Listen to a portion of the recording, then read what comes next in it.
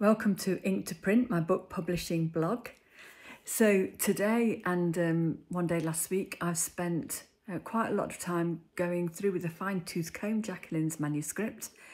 It's almost completed, but I've done things today like changing all of the times when she's used numbers, like 700 or 200 or £50, or where she's used numbers, changing them to the words for consistency throughout the whole book. It might sound like a really tiny thing, it might even seem like inconsequential, but Jacqueline has spent the last 4 years working on this book, and I want to make sure that when it's published, it's the best book that it possibly can be. I want to honour the fact that she spent all this time working on it and doing such a good job of it.